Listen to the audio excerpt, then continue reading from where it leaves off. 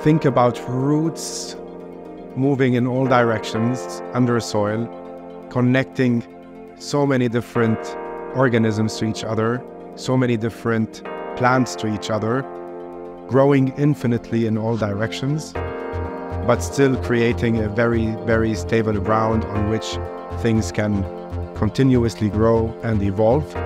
I would call it the root network of planet Earth. Mycelium is simply the roots of mushrooms. If you leave it alone to grow, it would become a shiitake or a portobello. And we have eaten shiitake and portobello, so we can eat the mycelium.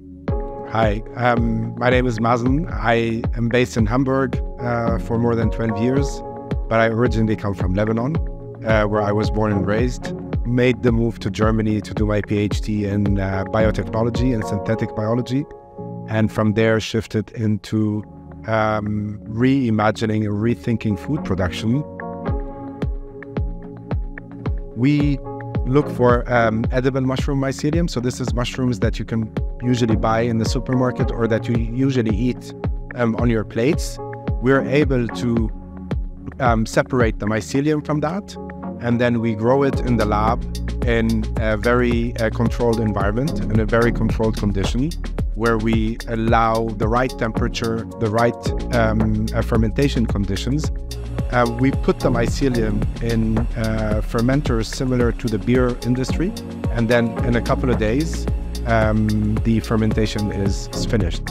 What we have at the end of that is a lot of mycelium, what we call biomass, which is high in protein, has very good fiber, has a lot of nutrition. And this is what we then use as a main ingredient to go into the kitchen and develop final products around. Edible mushrooms are known to deliver rich taste, high in umami, and so does the biomass we produce. And we need a certain bite and mouthfeel for the products we are producing. So if we look at food production, the food systems and animal agriculture account for almost 25% of man-made greenhouse gas emissions. We'll not only talk about CO2 emissions, we're talking about water consumption that is needed for animal agriculture. We're talking about the amount of land that is needed for animal agriculture. I genuinely believe we do not have to replace meat. We need to create better alternatives. So I love how directly we move from the lab and from our production, and when we come to the kitchen, it becomes only about emotions and connections through food.